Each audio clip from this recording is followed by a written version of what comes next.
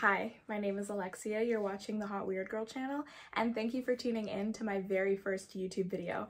Like and subscribe, I already know you're gonna love it, and hopefully you're here for my TikTok. If not, if you just found this channel organically, welcome. So we're gonna jump right into the video. This past weekend, Sofia Richie, daughter of African-American icon and legendary singer Lionel Richie, and Elliot Grange, son of Universal Music Group executive, got married in the south of France, and it's been causing a lot of really interesting conversations. And as much as I love the style breakdowns of Sofia Richie and, talking about the wedding accents and what a beautiful wedding it was, and let's be honest, a wedding that cost that much, probably in the millions, more than likely multi-millions, definitely should look good, so they hit every note there. But it's causing a lot of misinformed conversations about the idea of quiet luxury.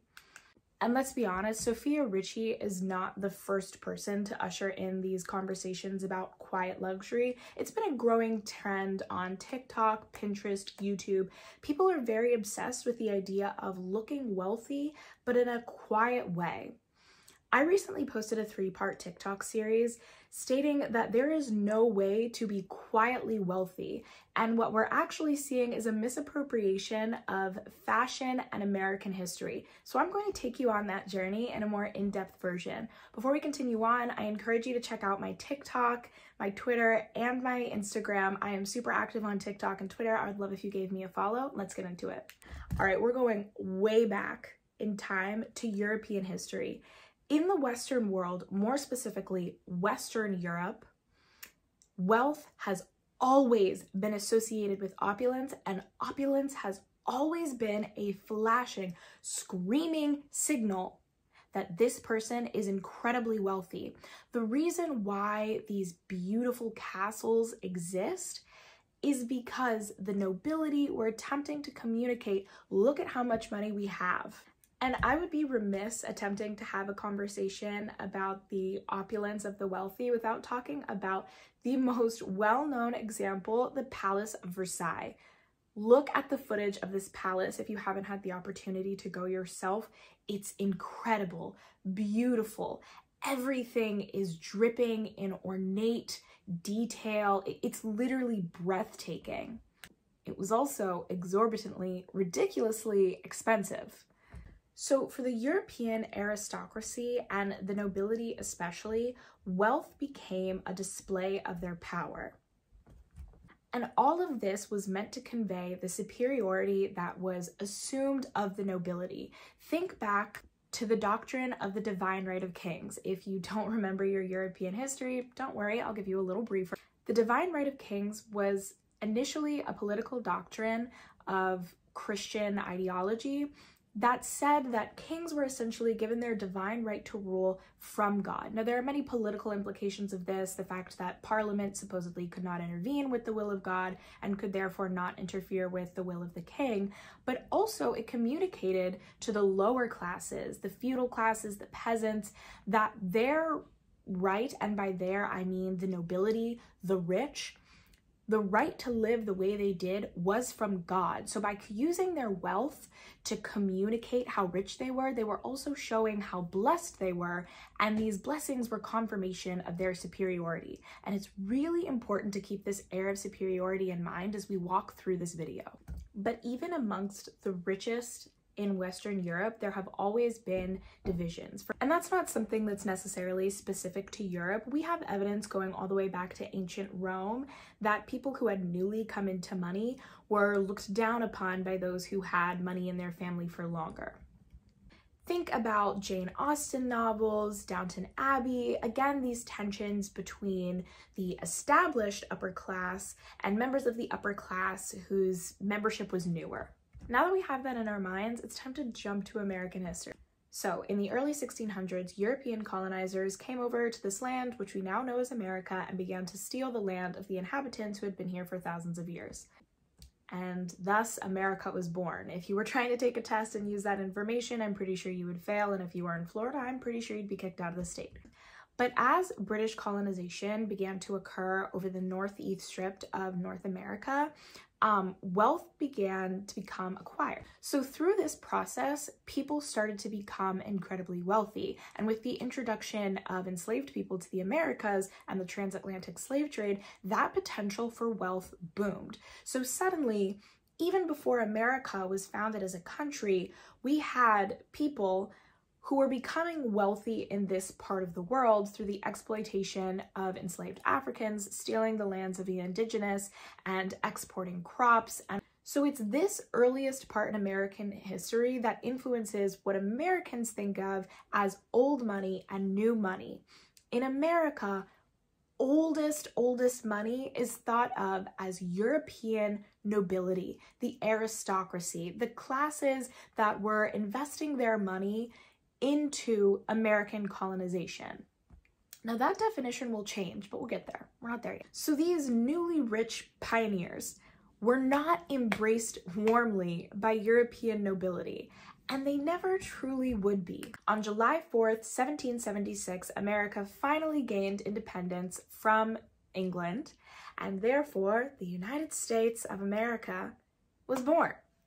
And at that time, there were already incredibly wealthy people in this brand new baby country. In fact, most of the founders of this country, the men who came up with the Constitution, signed the Bill of Rights, who signed the Declaration of Independence, came from wealth. George Washington, first President George Washington, is the second richest president in American history, and he got those riches through his numerous plantations and through the enslavement of Africans.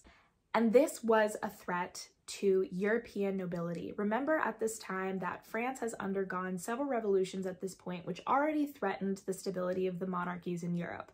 And then we have this brand new baby country America asserting military dominance and freeing itself from British colonial rule, asserting itself as a country. And also it's getting the backing of France, who, remember, they're troublesome for European monarchy.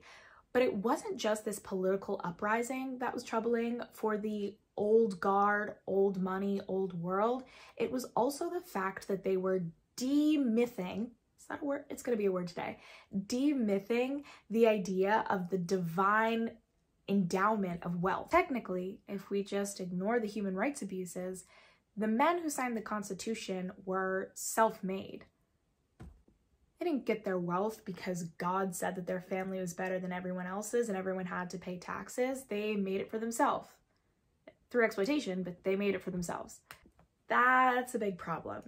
And that's sort of the beginning of this resentment. So at this point, I want you to understand that there are two moneyed groups going on. There is the old money, old guard of European nobility and aristocracy, who even amongst their quarrels in themselves, we're going to call them old money. And there's this burgeoning new money in America.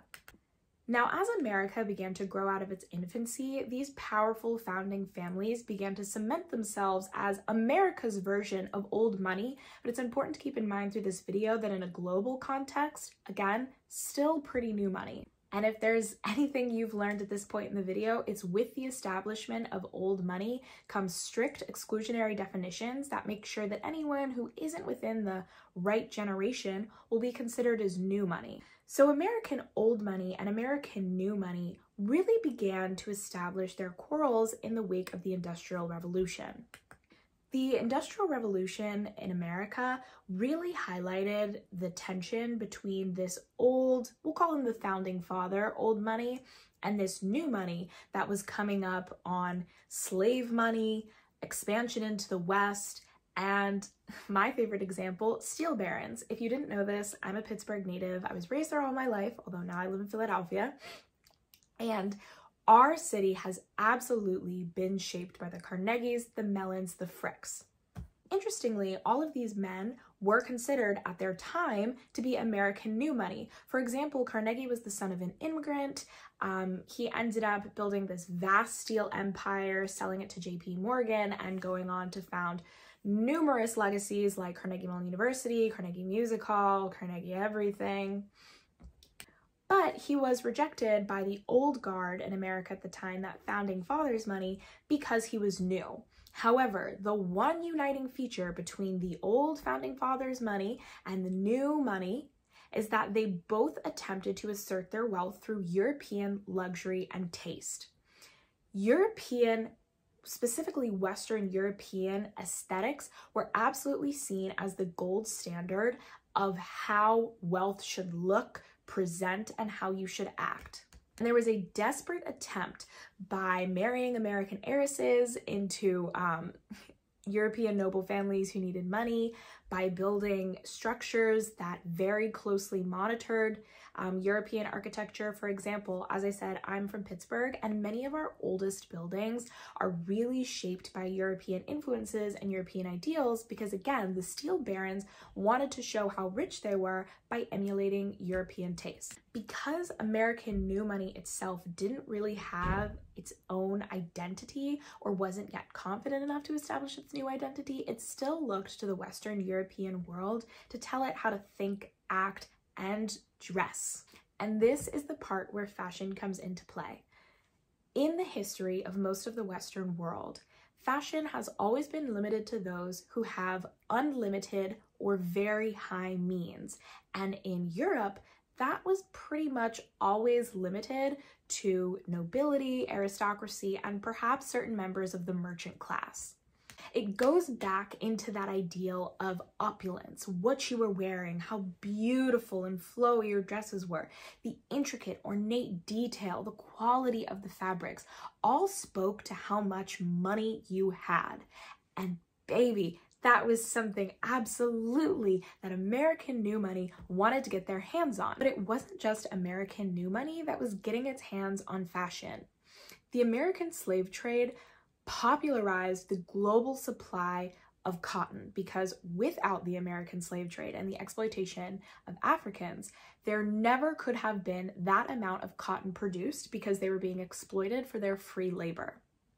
At the same time, the Industrial Revolution is occurring, which made production way easier, manufacturing certain materials way easier, things were coming out in a more elevated way, and so prices were beginning to lower. So for the first time in history, we had this means of production, shout out to my comrades, but we had this means of production that was making goods more accessible to the common people. And suddenly fashion was beginning to be less of a conversation between the monies, forget old money and new money, just the monies of the world.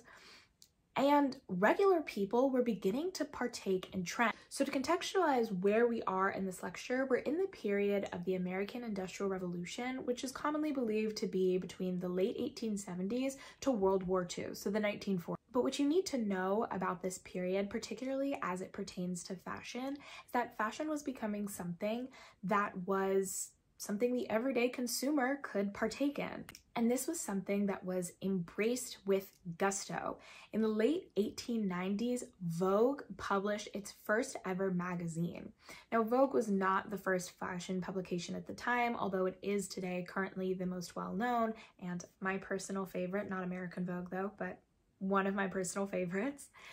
But what it did is make fashion more egalitarian. It would contribute to today what we call the democratization of fashion, or the idea that fashion is for all. Because for the first time, everyday people were becoming privy to the style conversations coming between the very few in the fashion world and their main clientele, the moneyed people of the world. As much as Vogue is about wealth, luxury good, designer fashion, highlighting the affectations of the rich, it could not thrive without the attention of the everyday upper middle class, and lower classes, because partaking, even experiencing that fashion is absolutely something that is for all of us, and Vogue caters to that.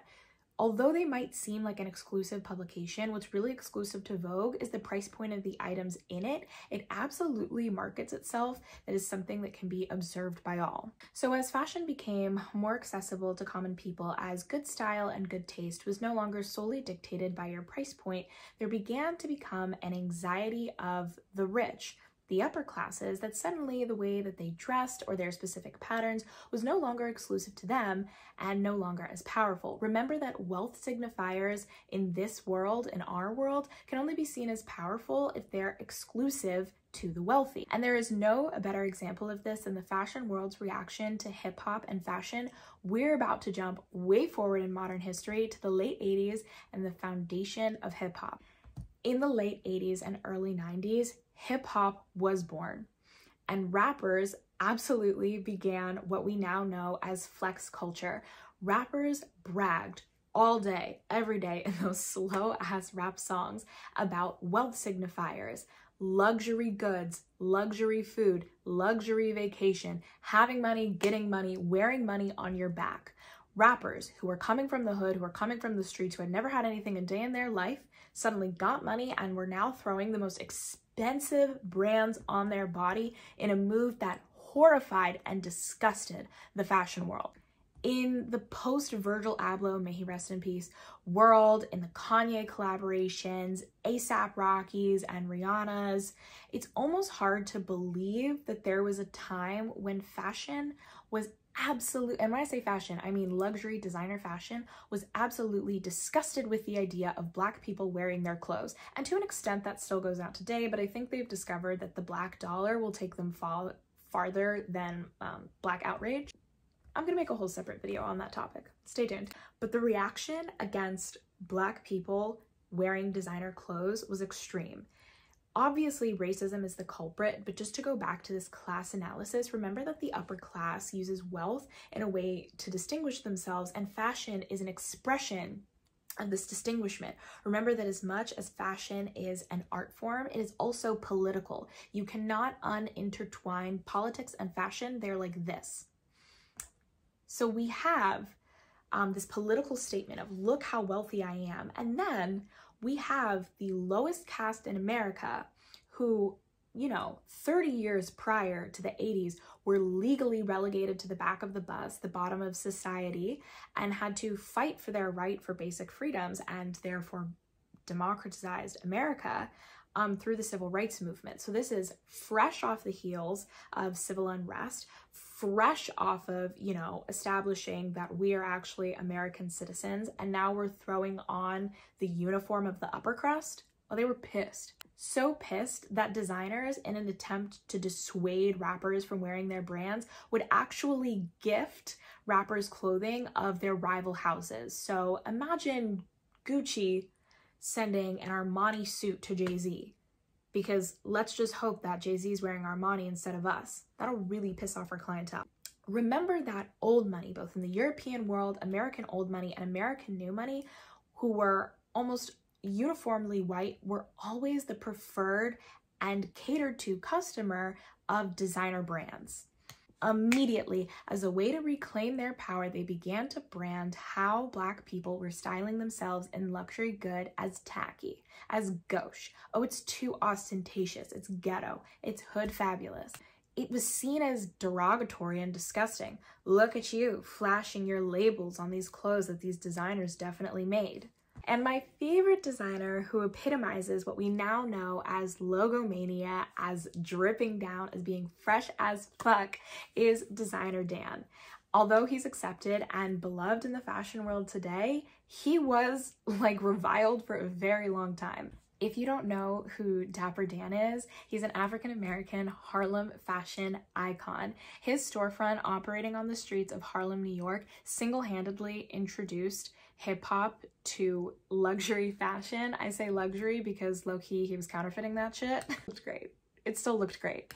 His store, which operated from 1982 until 1992, served people like Salt-N-Pepa, Jay-Z, LL Cool J.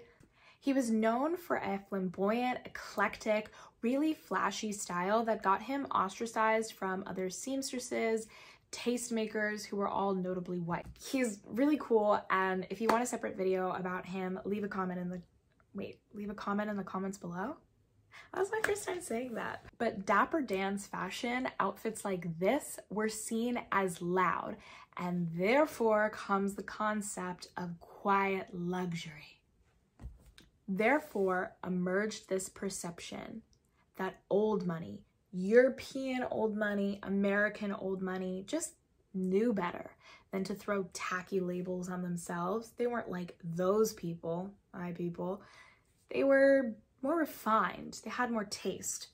Even if they were wearing the same brands as us, they knew how to wear it better. Again, remember, this is rooted in anxiety and class wealth signifiers, because somehow flashing logos on your body and showing just exactly how dripped out you were, maybe even shouting out how expensive your watch was, shouting out how expensive your shoes were, how nice everything is, suddenly that was too opulent, which is rich coming from a group of people who European old money are absolutely some of the most dripped out people in history, or at least in Western history. And then because American old money continually wanted to emulate the style aesthetics of European old money, they just adopted this as well. In addition to the American racism and things that are going into this pot, you get where I'm going. What the upper classes realized is that they couldn't distinguish themselves by price. If they couldn't even distinguish themselves by brand, then they would distinguish themselves in simply the superiority of taste. What the upper classes realized is that the accessibility of designer goods, or simply the ability to counterfeit and boost designer goods, would always mean that certain brands, certain price points would never become or could never serve as the only barrier. Instead, it had to be about superiority of taste, knowing how to wear things correctly, properly, and conveniently in a way that really only benefited white money. Okay, so we've just gone through a little bit of European history, a little bit of American history. We're talking about hip hop and fashion history, but how does this exactly pertain to Sofia Richie's wedding? I will tell you. I have seen so many TikToks insisting that Sofia Richie's wedding is quiet luxury. W Magazine even ran that headline. Oh, look at Sofia Richie's quiet luxury wedding. Sofia Richie wore 3 couture gowns by Chanel, hand-beaded, hand-sewn. She had to go continuously back and forth between the couture halls of Paris and her home in LA, Hawaii, wherever else she and her now husband have houses to get these dresses customized. She had Vogue come in and film every moment of her wedding, and she's likely hired a at least $1 million PR campaign to propel her into the It Girl spotlight. There was nothing quiet about this wedding. So why is it being read as quiet? Disregarding the fact. Did my ring light just go out? What's important to understand is that the trends of old money and the upper 1% classes is that it will always be fueled by the anxiety that they are not properly distinguishing themselves and asserting their superiority over the lower classes. And so all the wealth markers that they adopt are in part fueled by the anxiety that they need to appear and seem different and therefore superior in order to maintain their power over the government, over society, and dictating tastes in our culture. And in turn, the lower classes will attempt to emulate the upper classes in a mistaken attempt in believing that adopting these wealth signifiers will somehow make you actually wealthy. And because the lower classes have continuously and continue to be obsessed with what old money is doing, therefore we get these old money trend TikToks. I literally saw this girl say that she saw Sofia Richie using an old money lip pencil. Be so fucking for real. Be so fucking for real. What is an old money lip pencil? People really believe that throwing that beige Zara blazer on and a pair of slacks is gonna make you old money. Because the lower classes are consumed with adopting the wealth signifiers of the upper classes in a mistaken attempt, again, at believing that you can go on these vacation spots and you can wear this beige Zara blazer and you can throw on a pair of slacks and you can go sit at a nice hotel bar and you can do all these things that somehow you'll be able to trick yourself into believing you're part of the upper class. But at this point, the upper classes have adopted a sense of fashion that's more need to know. Have you ever seen that meme of Bill Gates wearing a plain sweater, some jeans, and some sneakers? And there's usually some misinformed tagline like, look, Bill Gates dresses just like us, when in reality, Bill Gates expending an exorbitant amount of money, thousands on that sweater, thousands on those pants, and thousands on those ugly sneakers to appear as one of us, because that is currently the new flex. If they cannot distinguish themselves via cut, pattern, logo, then they'll distinguish themselves by wearing regular clothes that are subtly better.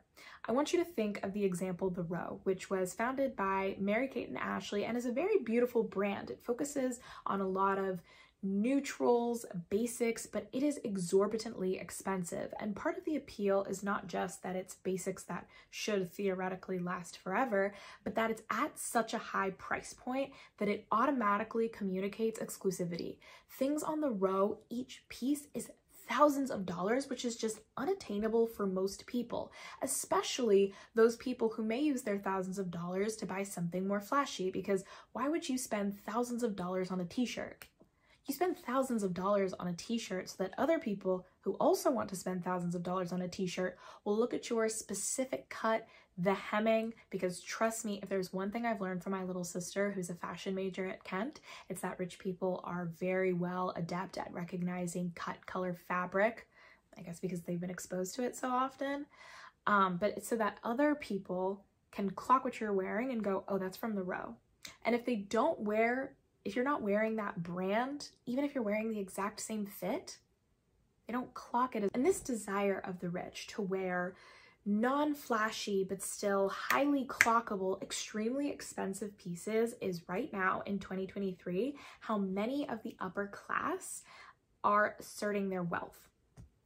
And that's what's leading people to mistake minimalism for quiet luxury, because minimalism on you and I, even when it's a basic from Aritzia, is not going to communicate old-fashioned luxury like a t-shirt from The Row. And let's be honest, you probably don't have that type of dispensable income to wear The Row.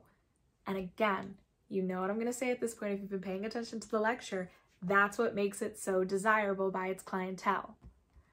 So Sofia Richie and her somewhat subdued wedding dress, because it's beautiful and even ornate, but it's still on the simpler side for celebrity wedding dresses, and more of a classic silhouette, is communicating what people interpret as quiet luxury, because people are noting the simplicity and the classicness of the design. In reality, what people are really communicating when they look at Sofia Richie, who is absolutely, by any stretch of the imagination, new money. Lionel Richie is the first one in her family to get that type of wealth. And part of the appeal of this everyday but yet still super expensive thing is that regular people can look at it and not know how expensive it is, and that's part of the flex. So Sofia Richie being communicated as quiet luxury, it's not astute to call Sofia Richie quiet luxury because she's in a more, I don't even want to say minimalist, but again, slightly more subdued aesthetic. It's just communicating your absolute lack of fashion knowledge. It's communicating the fact that you don't know how expensive a couture Chanel wedding dress is. And that is now the signifier between actual old money and new money.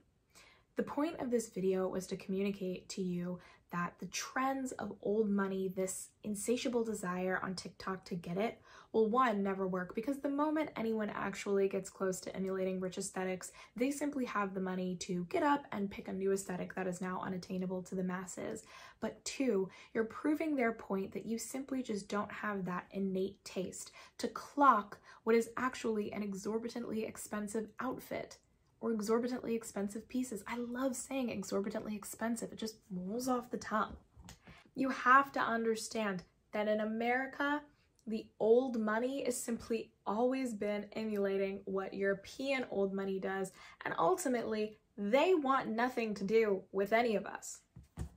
And that they will continuously and always find ways to differentiate themselves, that they absolutely hate the fact that everyone else wants to be them while secretly enjoying that superiority complex, and that this conversation about how you and I can engage in quiet luxury will automatically be cost prohibitive, which is the point right now of luxury. Okay, I think that's all I have to say on the topic for now, but knowing me, I'll probably come back with a part 2. If you've made it to the end of the video, thank you so much. It really means so much to me that you've stuck around, you've watched it. I would love to have a conversation with you in the comments. I know there were so many other topics I could have expanded upon, but I just kind of wanted to give a brief historical snapshot so that we can engage in this conversation together. And again, I know I already said it, but I am so glad you're here. Please like and subscribe this video, and I would really appreciate it if you would share it with at least 2 people in your life who you know would like it. Every little bit helps me right now. All the links to my socials are down below. Please leave a comment, and until next time.